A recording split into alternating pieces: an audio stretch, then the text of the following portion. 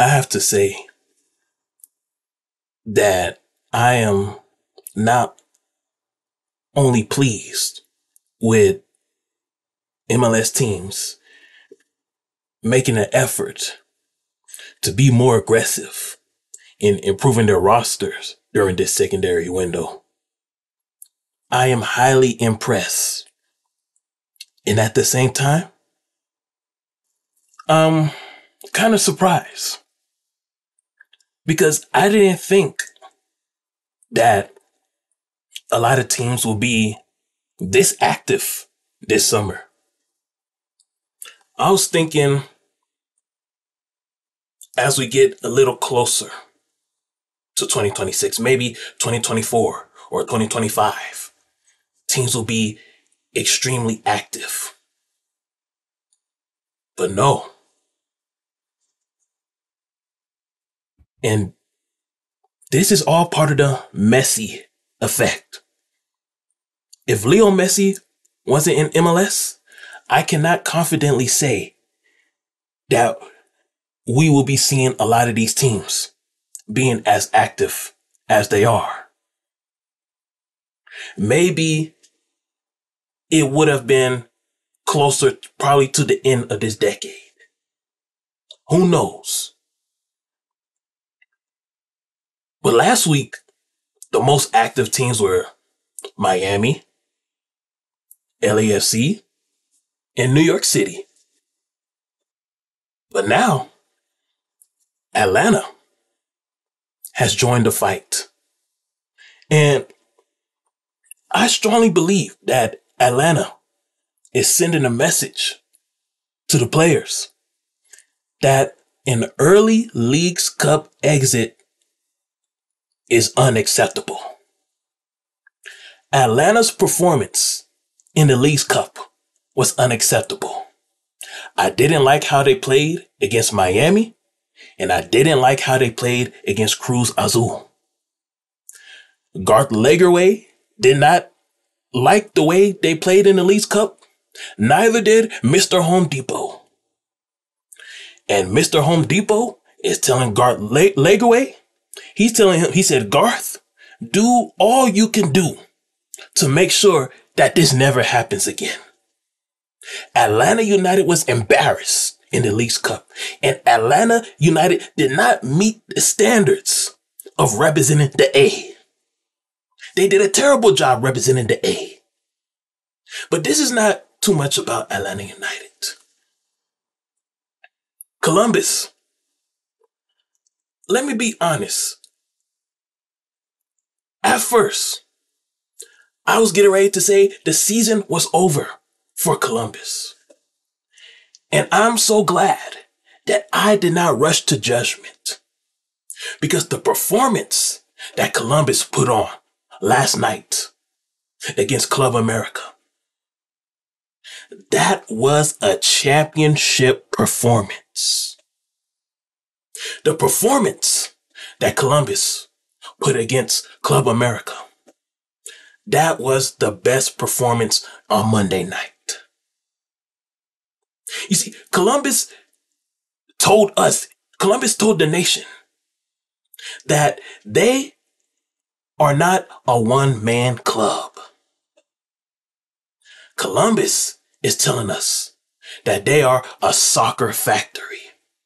And Wilfred Nancy is telling us he has enough soldiers in his army that is willing and ready to step up whenever one man is down or whenever one man goes away. And that's what Columbus showed us last night. Two guys stood out to me besides Cucho Hernandez. Cucho Hernandez, he's a guy that I'm not concerned about. I'm never concerned about. I know he's always going to show up. And the nights where he's not playing well is most likely either due to fatigue or a little nagging pain in his body. But the two guys was Moriea, sorry if I pronounced the name wrong, and Ramirez. Moriea looks like He can be the X factor. He was the one that set the tempo. He was the one that kept the high energy, high level of play going throughout the entire night. Ramirez, he served as an important sidekick. Ramirez was always around. Whoever had the ball, Ramirez was always in the area. You see, Moriya and Ramirez, their hustle, their effort, those two guys were big factors in assisting Cucho Hernandez lead the team to victory. So, Columbus still looks like the best team. I mean, one of the best teams in the Leagues Cup. Yes, I have to correct myself. I'm not going to say best because Philly is still in it. New England is still in it. Cincy is still in it. LAFC begins play this week. Despite Columbus' good performance, however, I still am standing on my word. Selling players in the middle of the season. Well, star players now, not, you can sell average guys. That's fine, whatever. Selling star players overseas in the middle of the season is still not good.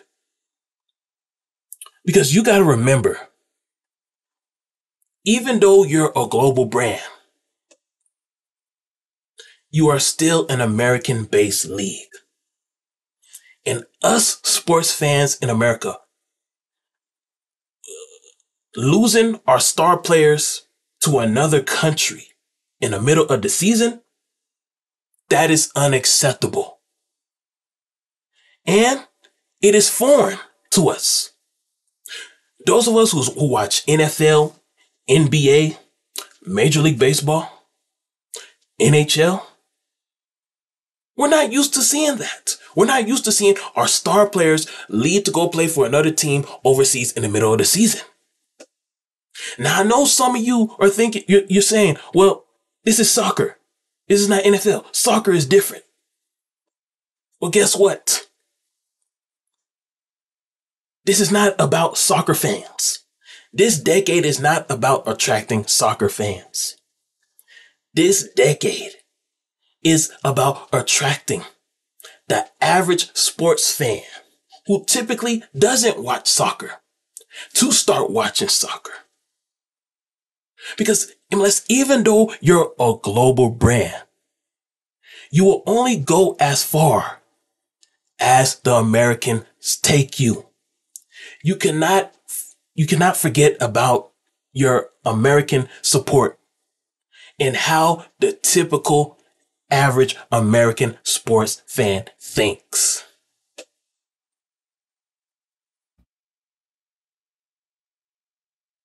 It is better if your star players are sold at the end of the season, not in the middle of the season.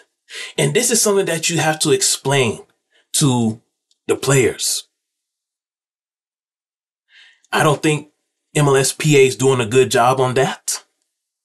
That's something that that's something that you have to do a better job of explaining to the players and establishing that amongst the players. Like MLSPA and MLS got to get on the same page when it comes to that. The thing that you star MLS players have to understand, you playing in MLS during this decade is not only about you. You're serving as a pioneer to grow the popularity of this sport.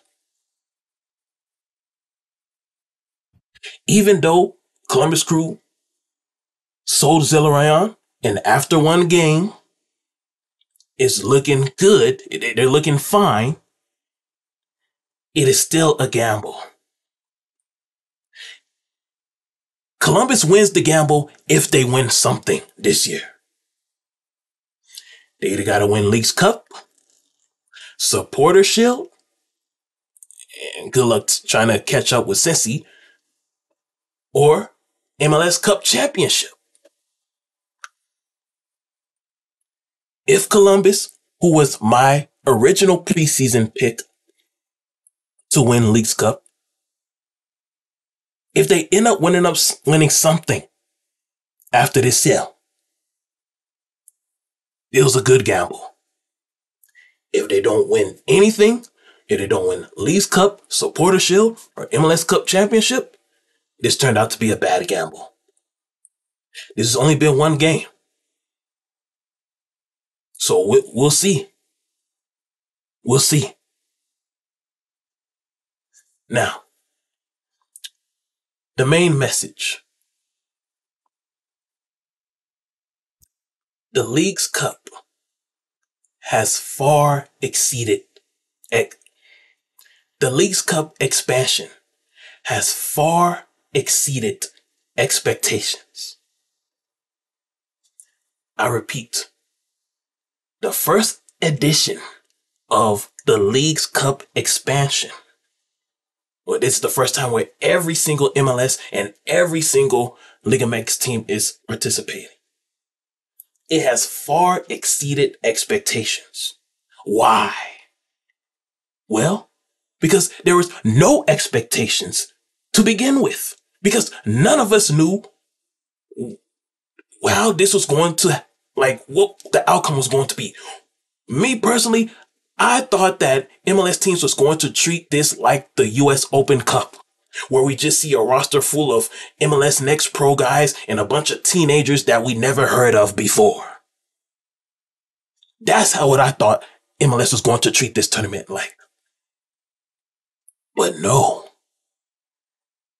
MLS has treated this more serious than not only US Open Cup, but also CCL. Because in the CCL, you still have MLS teams that just throw a bunch of random teenagers that we never even heard before. All main starters, all key players have been playing for every MLS team during this Leagues Cup. The ones who are healthy. Every single MLS team has taken this Leagues Cup serious. That is how they far exceeded expectations. Because a lot of us thought that MLS was going to treat this like the US Open Cup. A lot of us thought that MLS was going to treat this like the first round of the CCL, or now it's called CCC. However, I am still not sold on some MLS teams remaining in this tourney. And I'm about to call you out. You teams that I'm not sold on, I am personally about to call you out.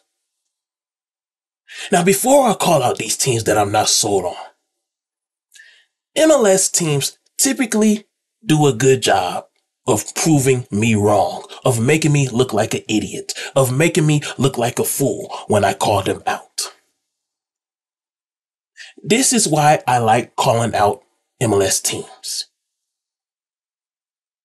Because they see what the critics are saying. They hear what the critics are saying. And that adds more fuel to their fire to want to go out and prove the naysayers wrong.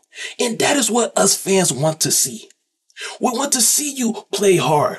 We want to see you put out much effort. Yet and still, some of these teams that I'm about to name, it doesn't matter how much effort you put out there. It doesn't matter how hard you try. I'm still not sold on you. And I believe that you should not have made it past the first round. There's a lot of teams that's supposed to be sitting down at home with Atlanta United and the Seattle Sounders. And New York City FC is one of those teams. Yeah, I know you scored 5 points on Toronto. But guess what? We all know Toronto is not only the worst team in the entire country of Canada. Toronto is not only the worst team in North America. Toronto is the worst team in North America, Central America, the Caribbean, and South America combined. Toronto FC is the worst soccer team in the Western Hemisphere. So any and everybody should be able to beat Toronto FC. Even Tulsa FC of USL can beat Toronto. Even Union Omaha of USL League One can beat Toronto. That's how bad Toronto is. So you, New York City, you don't get a pass for beating Toronto. You still got some work to do, and you still got to prove us. You still got to prove it to us. And then here's another thing, New York City. You are not the best soccer team in New York this year. The Red Bulls are just slightly, by a tiny mustard seed. They are slightly better than you. And they got more swag than you. You saw those new jerseys they released today? Honoring hip hop culture. So New York Red Bulls got a slight little edge on you. And if they beat you this Thursday, they win the bragging rights of King of New York this year. So New York City, they're one of the teams that I'm not sold on. New York City, you just better thank the soccer god that Toronto was in the same group as you. DC United is another team that got lucky to make it past the first round. And here's another thing. I don't understand the point system in this Leagues Cup, because there's just a lot of teams, MLS teams, that I believe shouldn't have made it past the first round. They just didn't look good enough. Houston, Chicago, even though you played well against Minnesota. That recent match against Pueblo, unacceptable, Chicago.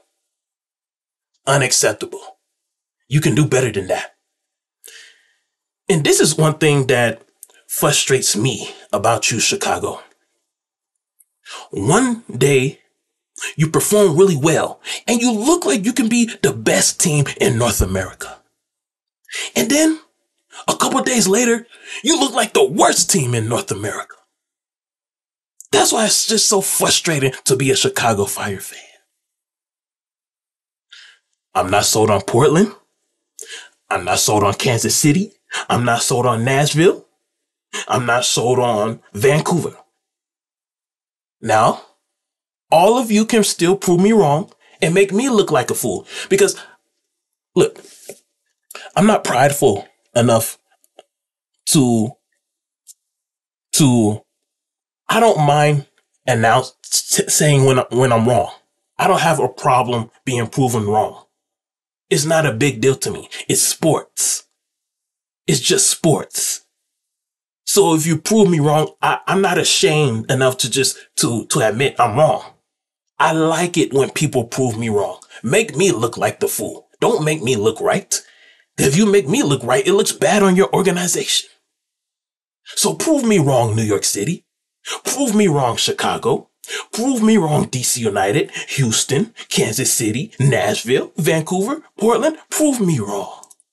Until then, I'm standing still on my word. You did not deserve to make it past the first round. You got lucky.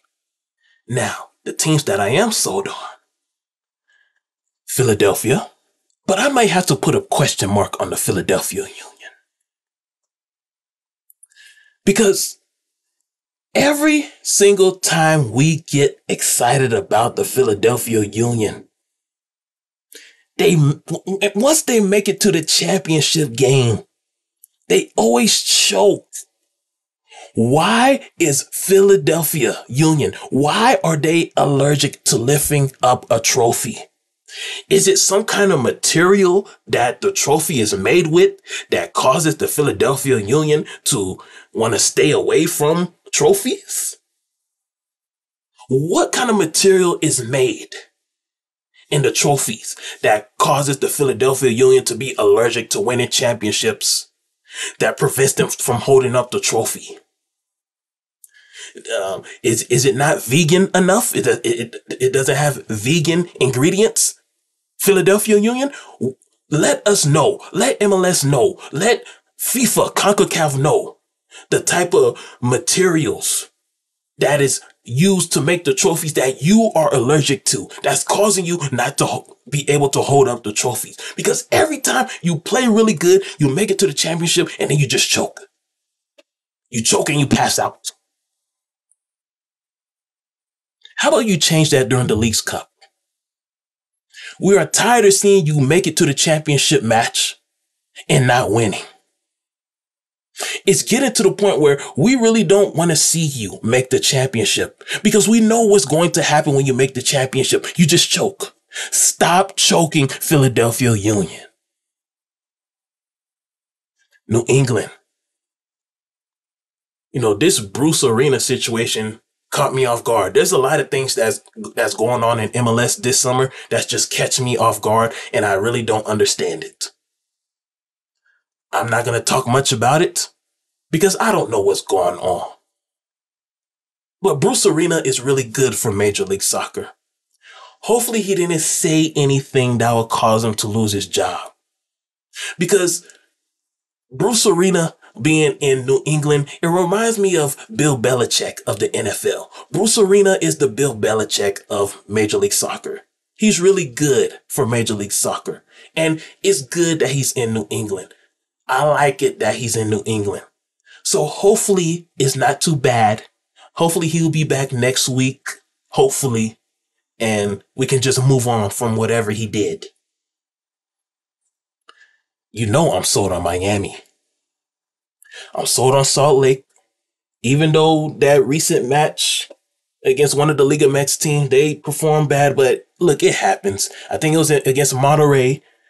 Monterrey is one of the best teams in this entire tourney. Not only they're one of the best Liga MX teams, they're one of the best Leagues Cup teams.